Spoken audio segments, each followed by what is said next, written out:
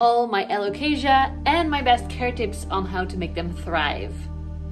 Hey everyone, welcome back to my channel. Hi, Editing Rose. The audio gets much better after about 20 seconds, so please bear with me, sorry. Or if you're new, my name is Rose. My pronouns are she, her. Oh, the sun is coming out.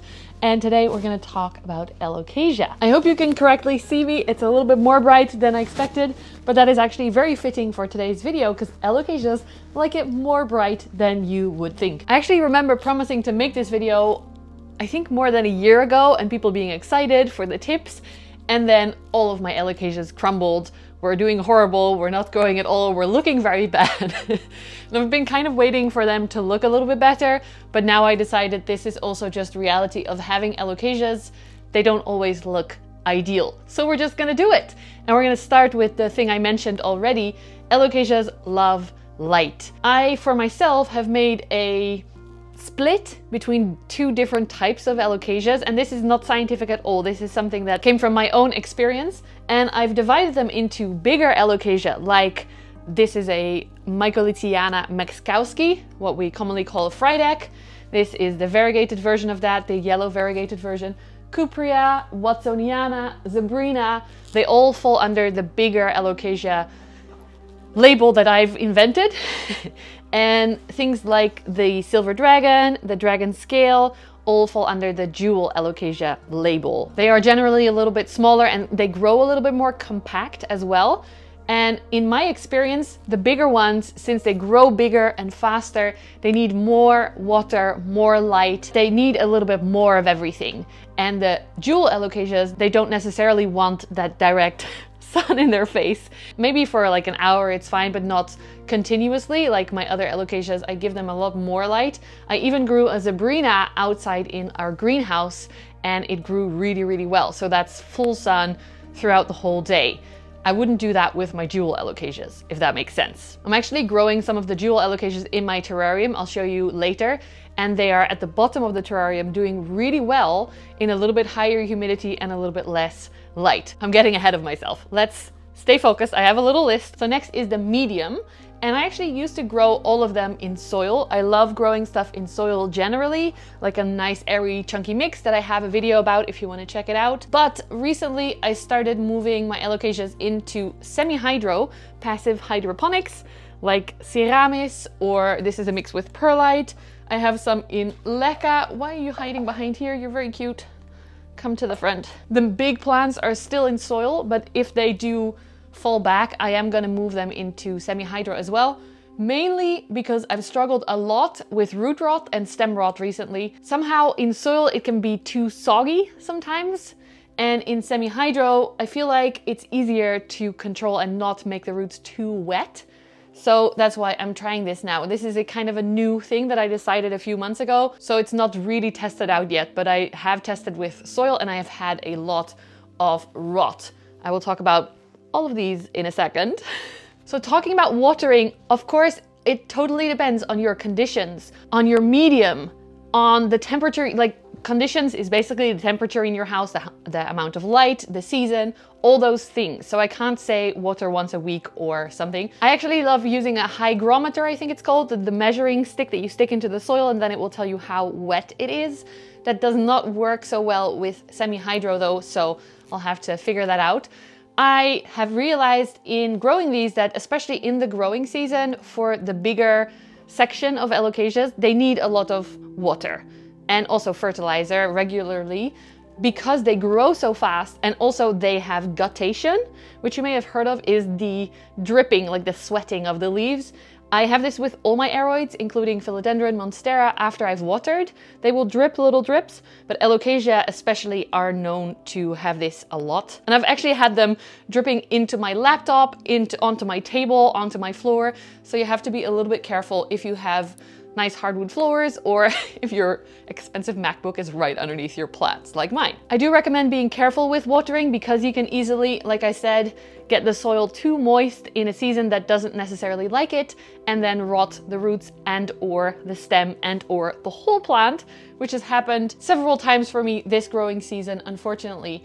So that's why I love using the measuring stick, especially now. It's November now, so the light is becoming less, even though It is not today. There's less hours of light, there's less warmth, especially in our very badly insulated house. It gets very cold.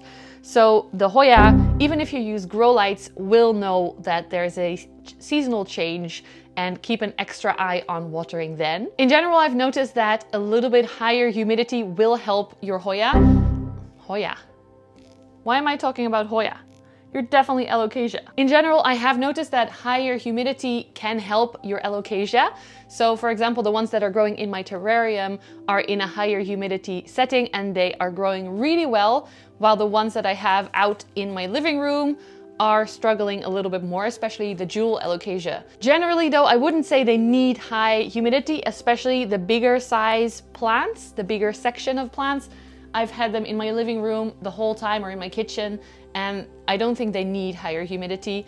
Temperature, they definitely prefer a little bit warmer because they might go into dormancy if it gets colder, but I don't have heat mats or anything unless I'm trying to grow out the corms, which I'll get back to. It's really important to know that these plants in nature go into dormancy. So in fall, they'll start to lose their leaves. They'll go back into the ground basically like a little stem, a corm it's called, and not grow until spring comes, and then they'll regrow again. So even in your house, if you're having the perfect conditions with a grow light, for example, in my house, they will still notice that the temperature is going down. Or if you have them in natural light, even if it's a really sunny day like today, there will still be less hours of light, so the plant will notice and might just drop some leaves if you're lucky. Maybe it will drop all the leaves, then I would definitely check the roots and the stem for rot, but it can also just mean that it's going into dormancy. If your plant is going into dormancy, that's completely normal. Don't be mean to yourself. Also, be careful with watering. I water them a little bit still. I don't let them dry out like caladiums, for example. I leave them in the soil or in the medium, a little bit of water every now and then, but not too much. Speaking of things that can happen in fall, maybe you can see it clearly on this plant. Leaves can be very, very droopy. See, this is even lower than the pot itself. There are several things that you can do. First of all, it's important to know that it doesn't mean your plant is not happy. It can either mean the leaves are too heavy for its stem because they grow quite fast, and that you can help if you want with a little stick and some string or like a support to keep it upright. Or it can mean that one of those leaves is dying, which I actually also have an example of here on my beautiful yellow. Look at this. Okay guys, this is kind of normal. This yellow variegated Alocasia, you can see this leaf here has even snapped a little bit. It's just on the way out. It's the oldest leaf on the stem, so it's not bad. I've noticed that with a light from the top, this is actually a little bit easier. Like my cuprea here doesn't droop anymore since I have it underneath a skylight. But since I only have one skylight, I just pot them in a shelf, and then actually all the leaves are facing forward, so it fits better on the shelf anyway. So it's just making it work for your situation. Look at these beautiful variegated leaves, by the way. These are yellow variegated babies. The mama has kind of lost its variegation, but luckily the babies still have it. Oh, one more thing about this. If your Alocasia is only able to keep 1 or like 2 or 3 leaves, when a new leaf comes out, the old one dies right away. That probably means that the plant doesn't have the ability to sustain more leaves, which can mean if you give it more light, maybe more fertilizer in the active growing season, or check the pot. If it's super root bound, it might want a little bit of a bigger pot. Of course, always check first if the plant has any pests, if the roots are happy, and if it's rotting, because that's crucial before you start to check those 3 points. If your plant is dropping all of its leaves, I would definitely recommend checking the roots, because I've had this a lot this season. That's why you see all these very sad blobby things here. There can be root rot, which happened to this Alocasia Malo. The stem still looked fine, so I potted that up and I'm gonna have it grow back, hopefully. Unfortunately, sometimes the stem itself also has rot, and I've noticed that if that happens, it very quickly rots and basically disappears the whole plant, and it smells horrible. So then what you can do is rescue the corms. This one has rooted, but I pulled it out for you. So Alocasia, the stem itself is actually called a corm, which is some kind of bulb, but a different word for it. And then it also makes little baby corms along the side, which can regrow little plants.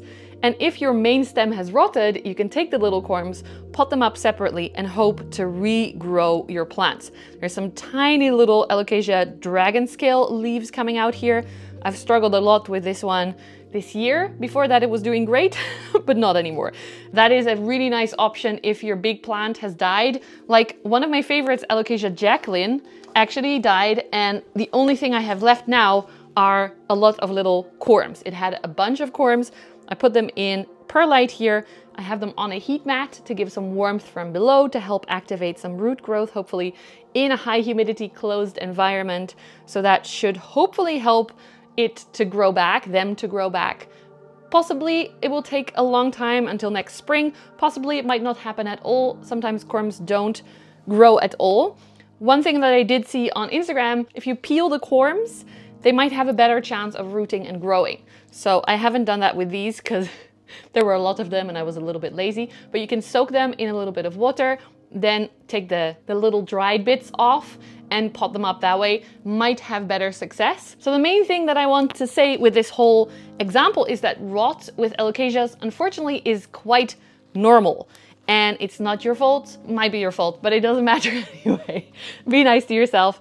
There are ways to recover it, and if not, you might have to get a little corm from your friend or buy a new plant, but it is normal and it's kind of, I've experienced, part of having Alocasia, unfortunately. One more thing that sucks about Alocasia, sorry guys, I love you, is that they really attract spider mites. Spider mites are little tiny mites that with 8 legs, that's why they're called spider mites, I think. You can recognize them by webbing on your plant, but that means usually that it's gone pretty far already, the infestation. So I have a separate video identifying pests. If you want to check that out here, you can see what they look like and the damage they create and all that. In general, it's good to check your leaves to see if you see any little crawlers. And I like to use as a preventative method as well, good bugs, good mites that will attack the bad mites. I currently don't have any spider mites, so fingers crossed. I feel like they are quite easy to treat because I use good bugs and I don't have to do anything. I just put the good bugs on and they will eat the bad bugs. But I do know from other friends that they hate spider mites and that they can be pretty tricky. One more thing that people often notice about Alocasia is that they can have variegation. So there can be, of course, this is a variegated Zebrina, so of course it has variegation on every leaf. But what happens sometimes is that a leaf will get a little spot of variegation, like on this cuprea, and people will think it is a variegated plant. No. Alocasia are very easy to have just a little spot. If you walk in a garden center and you check the Zebrina aisle, you probably might find a variegated spot on a leaf. This little spot does not mean that it's a variegated plant, unfortunately. So it's very cool to see, but it doesn't mean that this plant is now worth anything more than it was or that it's a variegated plant. I just wanted to say that. And while we're at that, remember that if you have a slightly variegated plant, the corms that it puts out, there's a very low chance that they are actually variegated. Unless you have a very high quality, always very nicely variegated in every leaf plant, then it can be that the corms have more of a chance of being variegated.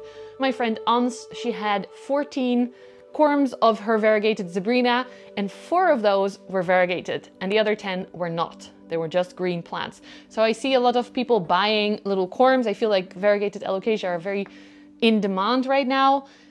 I would say wait until there's some leaves and you actually see variegation. There is a very small chance they are actually variegated. The sun is gone. Bright indirect light.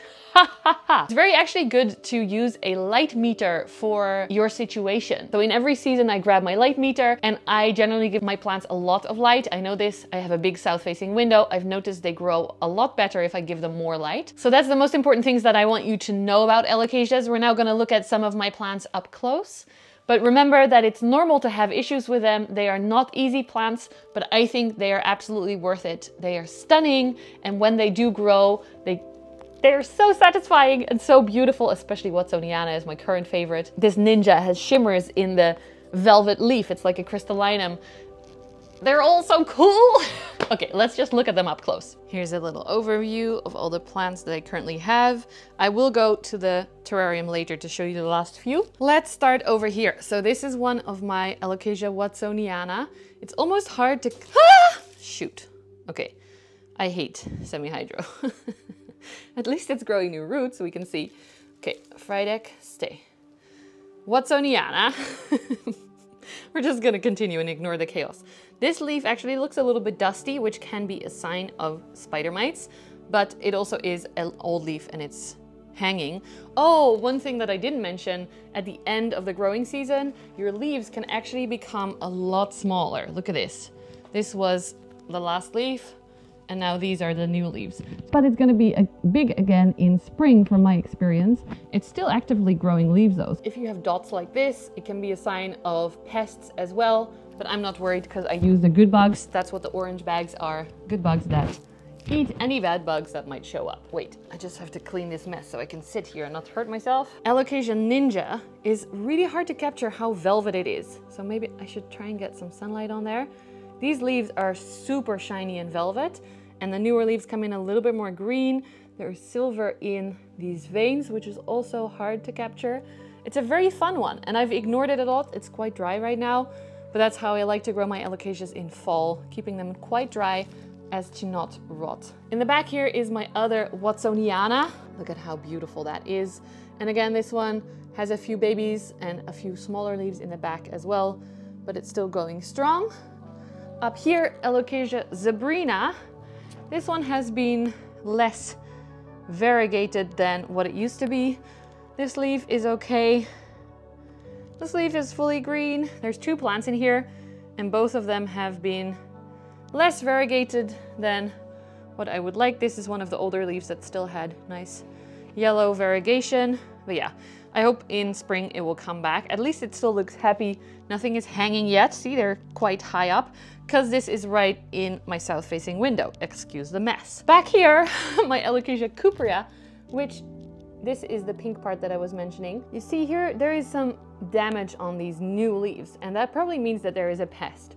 To me, it looks like thrips damage, but I'm not 100% sure. I have not seen any active bugs, but also I'm not too worried about it because I use the good bugs. This is one of my oldest Alocasias. There's a lot of plants in this pot. Look at this cute little baby over here. See the old stems? I actually really don't like it when Alocasia become this tall. I usually repot them to here so that this whole bit is under the ground. And that also means that these little blobs can become little corms so that it can continue growing little babies for me.